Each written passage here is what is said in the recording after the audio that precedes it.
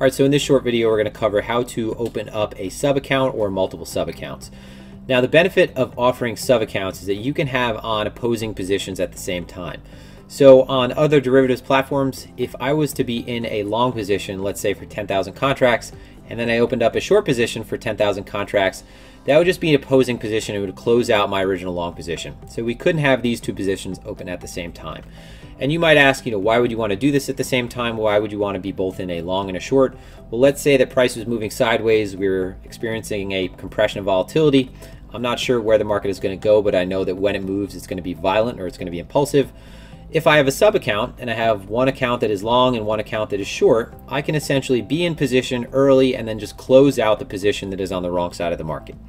So we could do that. We can have sub accounts that run different strategies or approaches. It's really up to your level of creativity what you'll do with all of these different accounts.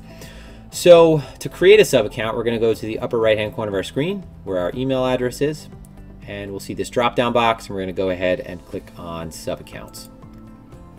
Now from here, it is a very simple process. You can see that currently we have multiple accounts on this page. We have one main account and then 4 sub accounts that I created.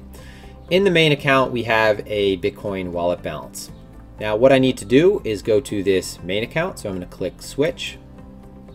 And now from here, we're on the sub account page, and I'm just going to go ahead and add sub account. So now you've seen that I've added a 5th sub account.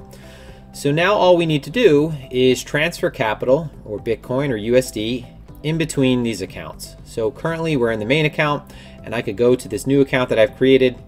I will go to transfer. And in this case, we're going to transfer all. Once I select all, it's going to show our current balance in our main account. Select confirm. And now you can see that I've transferred the Bitcoin that was in the main account to the newly created sub account. Now from here, we could change around a few things. We could go to settings, and we could change the sub account nickname. So let's say that I want this to be my low time frame scalp account. So now low time frame scalp. I could change this to be disabled or open. So right now it is normal. I could change the email, and I could change the password or create a password for this account.